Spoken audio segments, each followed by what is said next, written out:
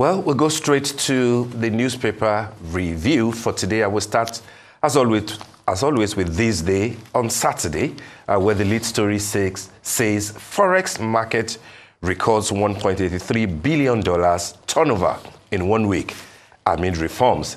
Cardoso urges Nigeria's appetite for dollar, patronize local services. Says Apex Bank has resolved to end ways and means financing. CBN removes cap on interbank FX transactions. Edu, federal government to resume social intervention scheme to reduce hardship. Interesting story there. We spoke, a lot on Mr. Cardoso and all the interventions that CBN is bringing on board and how it looks like things might look up from where we are at $1.83 billion turnover in 1 week, like you said earlier. Yes. And this is something to applaud. It's just something to applaud. So that's good there. But the story on top says, finding lasting solution to insecurity. Hardship. Can Anglican Church Yoruba leaders find lasting solution to insecurity, hardship? Can Anglican Church Yoruba leaders tell federal government? Onik Caucus calls for location of military base in Ekiti to stop menace. Joins calls for creation of state police. I think the agitation for state police, will not go away, anytime soon. More so that it's part of what the APC used in campaigning to Nigerians. Is this something that the president and his team will be willing to return to? Time will tell. The story on top of that, which is below the masthead, Ogbuku, NDDC now focused on Niger Delta transformation. That story is on page 6.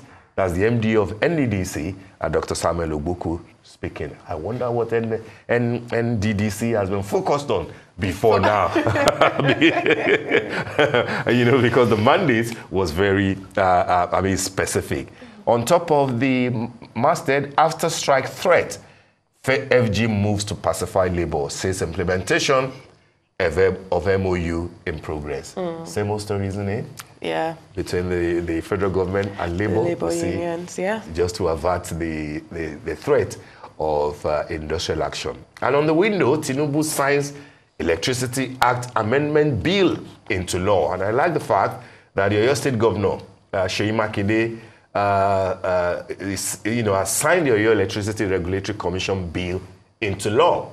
So this is not just about the federal government, this federal government down. States, you have the power, to turn the fortunes as far as electricity is around. It's not on the exclusive list. Absolutely. So we also need to look at our governors and figure out what they are doing to give us light. Also that they are getting more money now, So Punch very quickly. Yeah, let's take the Saturday Punch very quickly because it has a very, very interesting main story there. EFCC declares Emefiele's wife, 3 others wanted. Commission accuses the ex-CBN governor's wife, others, of money laundering, economic sabotage. Wow, those strong words, Very strong words. Very strong words. Well, I would not say that there are a lot of Nigerians who have a lot of sympathy for Mr. Emefiele's current situation, because if this is true, if EFCC is correct in their investigations, then somebody taking money and sharing it amongst their family members,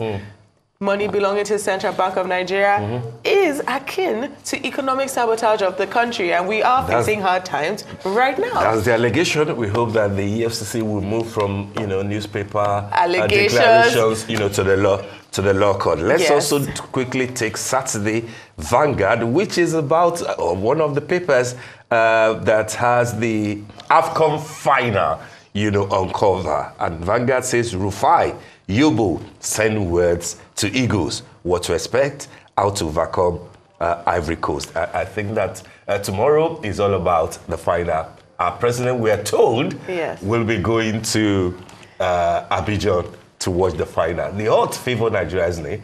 But then you can't write off a team that was written off, at the preliminary stage. And they have a home advantage. They are in Côte d'Ivoire. They are in home territory. Well, we'll beat them once. Let's hope that history will be kind to us. History will be there. Osimhen, we need the goals. Please provide for the Eagles. He has done quite well. Definitely. But of course, we're in support and we'll watch the match.